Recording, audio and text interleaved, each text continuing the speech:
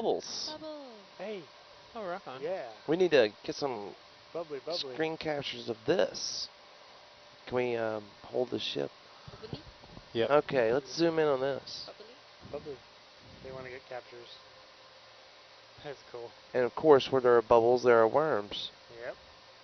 Wow. Worms. That's cool. Worms. There you go. Worms.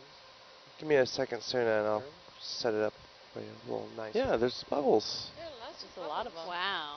So for viewers who may be curious, the bubbles are methane that's from the sediments, and they're being they're formed solid gas hydrates or clathrates, which is solid methane. Am I And all the when way the out on pressure or ours? temperature changes, they will turn into the gaseous state and rise up in bubbles. There's a lot of bubbles going on here. And that's what these two worms Wow. and clams are living on, or mussels or Are whatever. we noting we have multiple sightings of bubbles? Multiple bubbles.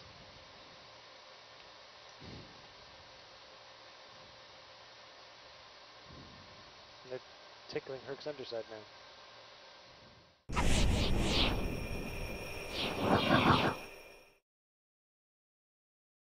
In leg 3 of the expedition, we stayed in the Aegean Sea but headed over to the Hellenic Arc, a submarine volcanic area near Santorini, Greece, and we were there for about 10 days.